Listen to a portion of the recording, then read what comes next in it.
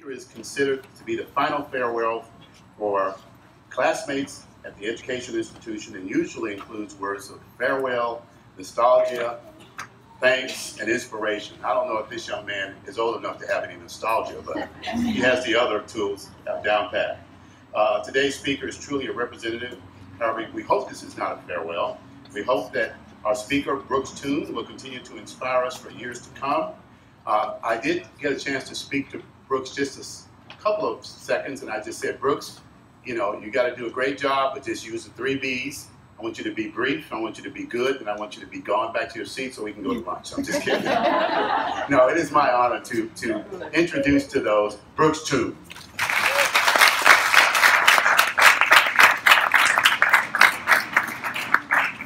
Thank you, Dr. Jones.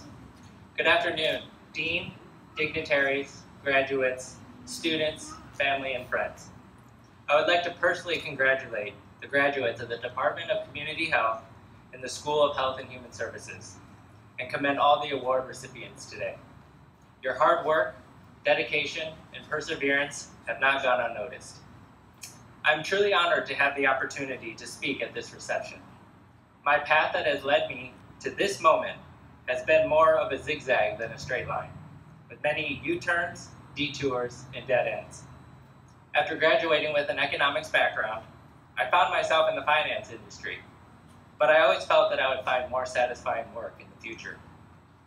I always had this fear of returning to school to obtain a master's degree. Something about my undergraduate studies put this negative emotion in my head about more education. I wanted to work and make a living, not study for more tests and write more papers.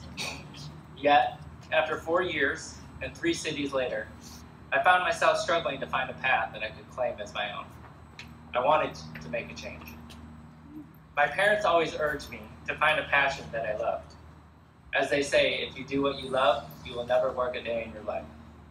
This quote really hit home when my parents were visiting me here from Michigan, and we went on a wine tour in Temecula. Our guide explained to us that this was a career change for her. She left her marketing job in the East Coast to pursue her love of wine here. My parents insisted on that day to begin listing interests and think about pursuing one of them. Thanks to my father, I'm named Brooks after a Hall of Fame baseball player, so sports naturally came to mind first. I tried to think of ways I could impact the baseball or golf industry, but the only thing that came to mind was becoming a sports agent. Even then, I couldn't imagine myself representing A-list athletes negotiating multi-million-dollar contracts. So, I turned to healthcare. It was my passion for working with people and providing some level of care that helped me narrow my focus to this industry.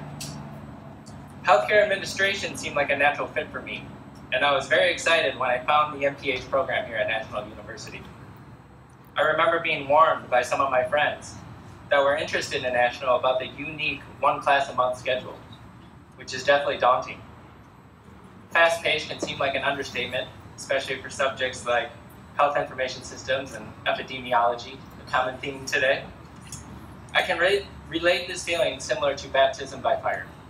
The best way to understand is to just get in there and figure it out as you go. It was not long before I realized that this program has inevitably made me a better individual. It has been a never-ending cycle of quizzes, tests, papers, group projects, class discussions, solo presentations, all things molding me into a stronger version of myself. It is constantly placing us in scenarios outside our comfort zone, like this one for me today. If someone asked me last year if I would be speaking at an event, I wouldn't have believed them.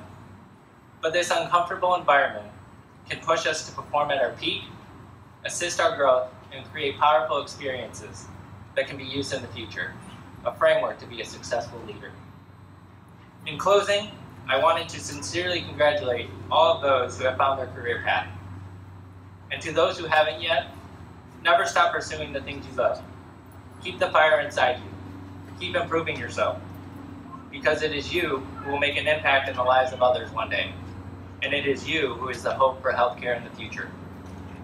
I would like to conclude with a quote from James Collins, the author of Good to Great, who said, "Great vision without great people is irrelevant.